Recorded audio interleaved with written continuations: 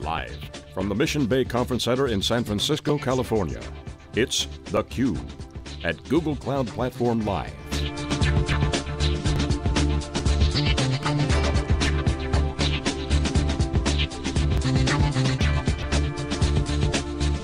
Here are your hosts, John Furrier and Jeff Frick. Okay, we're back here live in San Francisco for Google's Cloud Platform. It doesn't roll off the tongue. I was going to say Developer Cloud Conference, but it's the Google Cloud Platform Live. This is theCUBE, our flagship program. We go out and extract the signal from the noise. I'm John Furrier, the founder of SiliconANGLE, joined by my co-host Jeff Frick here, live in San Francisco. Our next guest is CUBE alum, Brescia, co-founder, CEO of Bitnami. You were on in 2010 in our inaugural class of CUBE. Welcome back. Thank you. Good to be back. You have a fan base out there. Adam from Salesforce says, "Oh, you're awesome." So he gives you some props. Adam, if you're watching, welcome back. Thanks, Adam. He's awesome. Yeah. So welcome back. So cloud, the cloud days have been interesting, right? So first, pop quiz trivia. Who was the first PaaS layer? App Engine claims that they were first, but certainly Heroku, Force. So the Force and Heroku? I think so. Okay. Yeah. We cleared that up on Twitter, so I want to get first hard question. So what are you up to? Tell us what's happening. So we just launched on Friday the Bitnami Cloud Launchpad for GCP. So Bitnami has over 100 different apps that we make very easy to deploy locally and in the cloud.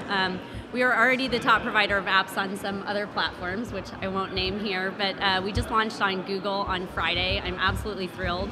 You can go to google.bitnami.com or even to the Google Cloud Compute page and scroll down. You'll see our images there. We have everything from Sugar CRM to a Rails and Node environment to WordPress to Discourse to Dream Factory. A lot of cool apps that you can deploy in one click directly onto GCP.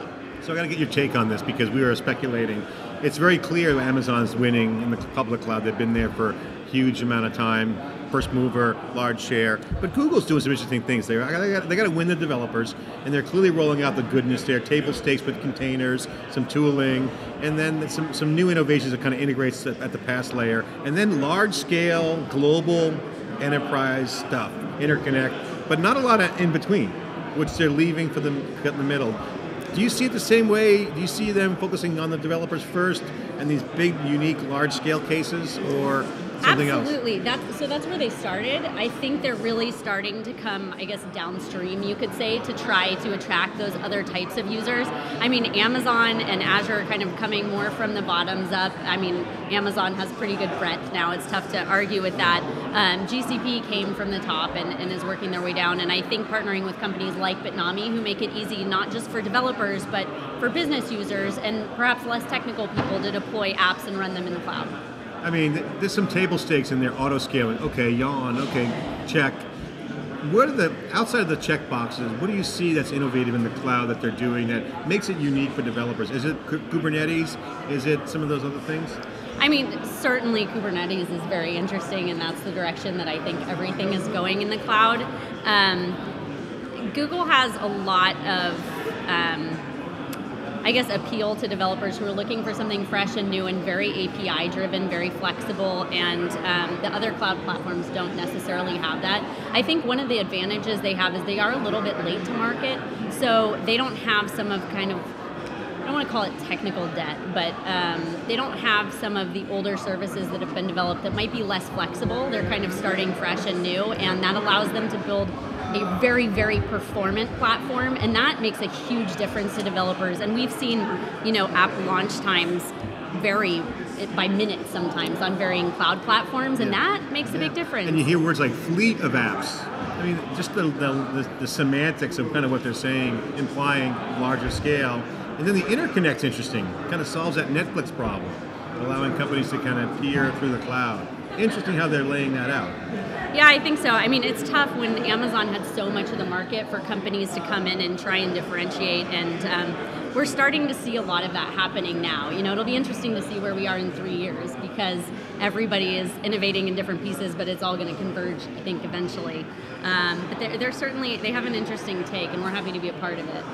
So Erica, you've been doing containerization of apps for a very long time, and now suddenly Docker springs on the scene, and it's the hottest topic in tech, it seems like, right now. Is everyone just kind of catching up with where you guys have been? Were you two out in front? Is it glad to see finally you're getting some love for this type of approach to deployment? Yeah, so I mean, what I think is a little bit unique about Bitnami is that we can package apps to be deployed in any format. So we started before even virtualization and cloud were very popular with native installers, and we still ship native installers. So a developer can come to Bitnami and get a Rails stack on their Mac laptop and then get exactly the same thing on the Google Cloud platform. And we went from installers to VMs to cloud templates, and now we're coming out with Docker support as well. For us, it's another container or another format that we can support. So we have a lot of flexibility that allows us to very quickly adapt and support new technologies. What's really cool about Docker, I think, is the level of portability that it promises to give. I mean, it's still early days, right? I mean, one of the things about Docker is everybody's using it and you can do a lot of cool things with it, but it's still, you know, a little bit on the immature side as a platform. There's a lot of development that has to still happen there. But we are looking forward to supporting it. Our developers already use it internally, and it will allow us to allow people to do a lot more with Bitnami apps than they could in the past. And then now we've got the new piece, right? How do you pronounce it? I'm going to mispronounce it, John. So you can manage the fleet of containers. Kubernetes. And how does that change the game? That's a good question, and probably a little bit above my technical level. I mean, it makes it a lot easier for you to deploy and orchestrate applications, but beyond that, you'd have to talk to my co-founder. Yes, well, it's interesting because they said that Google deploys like 2 billion containers a day. It's some crazy big number. Containers are compatibility. I mean, to me, the container thing is like a rage that's just now gotten momentum with Docker, but they've been around for a while. And it's not a new concept, but there's critical mass now. And so what's happened is it's become a de facto standard, as they said it, and it really speaks to kind of what you're in the business for, which is making it easy to deploy for developers. So like the idea of containers, Jeff, is just to say, okay, if you run an app, all the nuances of your application don't have to be reported to every cloud platform. It's like compatibility mode, for lack of a better description. But that brings up the question of ease of deployment for a developer. What have you seen change, Erica? Because that's the holy grail, right? Ease of development. I want a push button. I want service catalog if I'm an enterprise or I'm a developer. I don't want to come in and be managing multi-vendor cloud provisioning when I'm a developer. We just had Atomic Fiction on. Like they're developers. They're visual guys. They don't want to be configuring networks. So what have you seen that's so compelling now that's different just a few years ago? Oh geez, well I'm hugely biased on this topic, as you might imagine. But well, you guys do some great work, so you can share that. Yeah, I do like to think that we were kind of one of the pioneers because we started before cloud was even popular in trying to make things easy to deploy. And what we found is a lot of people like to talk about how they like to roll up their sleeves and get in and build things from scratch, but the reality is people don't have time. Even if they're capable of doing it, they have better things to do than try to put together a Rails environment. And so there are things like Bitnami and other packagers that kind of try to solve some of those problems for you. I mean, with the app stores that we're used to on our phone where we get one-click deployment of everything, it's kind of changing the mentality of consumers and developers alike to expect to be able to get things up and running instantly. And that's the problem we're trying to solve. I'm not going to say we have it completely solved yet, but I think we're off to a pretty good start in giving... It's still relatively early on cracking that code because it's complex. Automation, orchestration, you're seeing that in the cloud become a sticking point where you need the expertise. And certainly OpenStack is, I won't say struggled, I guess I'll say the word struggled to... I think you can say that. Okay, we'll say struggle. I could say something else. They're in Paris right now, but that's build your own mentality. And certainly there's a hacker culture out there with open compute, and there's going to be some great innovation. But if you're like, want time to value, you need to have things up and running fast. And we've seen that. I mean, we'll drive close to 200 million hours of cloud compute usage this year, and it's because people just want to get an app or a dev environment up and running, and they don't have the patience to try and do it. And particularly, if you think about it, we're moving to new platforms at the same time as all these apps are getting updated, and there are constantly new security issues. I mean, just look at what's been going on with Heartbleed and Bash and everything else. And people need a trusted source where they can just go and get stuff and click a button and it runs. And I mean, Eric, I got to ask you, because one of our friends in theCUBE, Steve Harrod, always comes on. Now he's a venture capitalist at General Catalyst. He was on theCUBE at VMware and he said, perimeterless IT, multi-cloud and mobile infrastructure are its main visions of where the action is. Yeah. Do you agree? And what's going on there? And give us kind of a grade of levels of comfort. A is like we're doing great. F, we're failing. Permanent security, multi-clouds, and mobile infrastructure. I mean, it seems here mobile infrastructure looks pretty good. Yeah, I think so. I mean, we're not really focused on the mobile space, but in terms of the first two, what's been really interesting to us is to see who's using Bitnami. And we see countless examples of people going from major banks, from major retailers, from auto manufacturers, from all kinds of governmental organizations that come to Bitnami and get apps. We've had people ask us if we could build them as chairs or office furniture or something like that because they don't want their IT departments to know. So I think there's no option anymore. Like, people are going to go to the cloud. It's just so much easier for them than waiting 8 weeks. People are impatient. They want their app up and running. They don't want to wait 6 or 8 weeks for a server. You know, I feel like I probably sound like a broken record because everybody's saying this, but it really is happening, and that is definitely the way things are going. With multi-cloud, I think it's interesting. It's something that people want from a comfort perspective, I think, to know that they can move between clouds. The reality is we don't see a lot of that happening yet. I think you want to know that you have portability, but are you really going to go and move your app around? Probably not.